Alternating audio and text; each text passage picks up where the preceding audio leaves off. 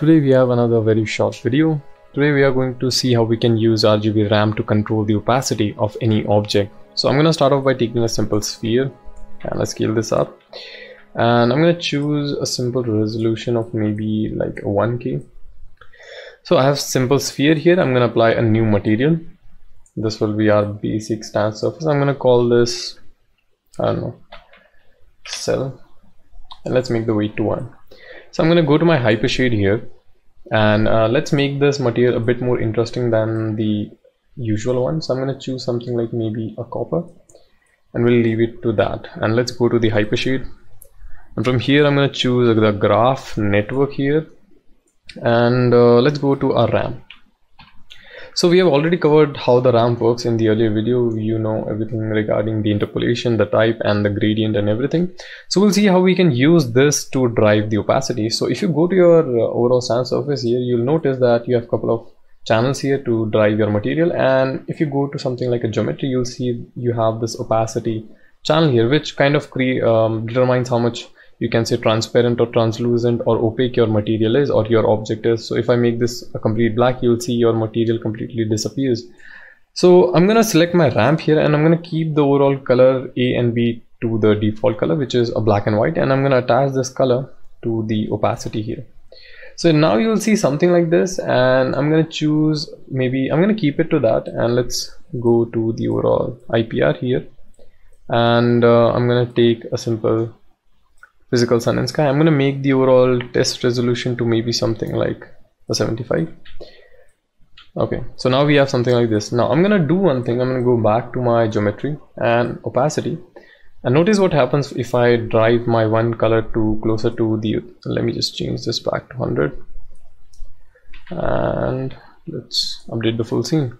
So now you'll notice that as you can say color A goes towards the color B, which is from black to white, your object is slowly kind of fading away. Now black basically means nothing, a completely, you can say, transparent object, and white means opaque. So if you make the black color towards the white, you'll notice that slowly your object is kind of fading away. So now, although our object is not hollow at all, but you'll see that in the IPR because of the overall how the ramp is controlling the overall opacity here. So what I can do with this is I can invert this as well. If I want the top part to be disappeared, so I can make that as well. I can change the overall direction if I want. And I'm going to make the white around here, and I can use this as well. So I can make this maybe like a diagonal, and I can use that as well. So I'm going to keep it to V, and let's see how we can do a couple of more things with this. Now if you'll notice that the overall transition is a bit more smooth, which is exactly how we want it. But let's say you don't want this, you want a pretty sharp looking edge like a procedural system. So what we can do is click on none and click on none, and I can bring this back.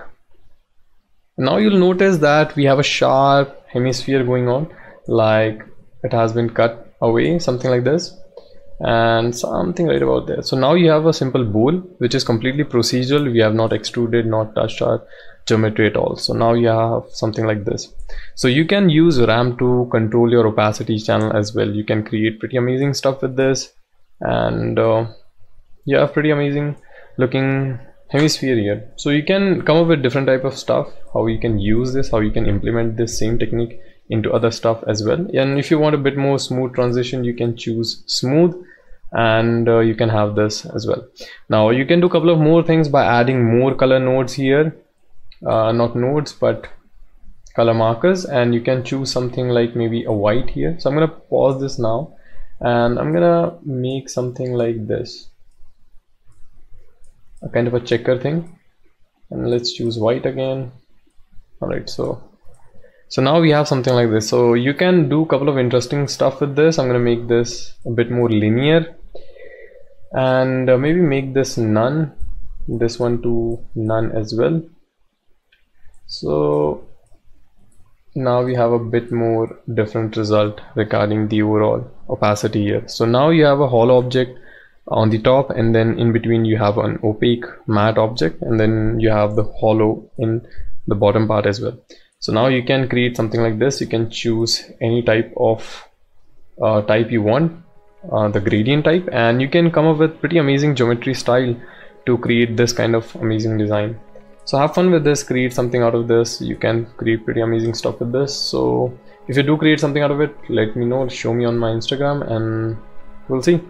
Alright, so that's it for this one. I'll see you in the next video.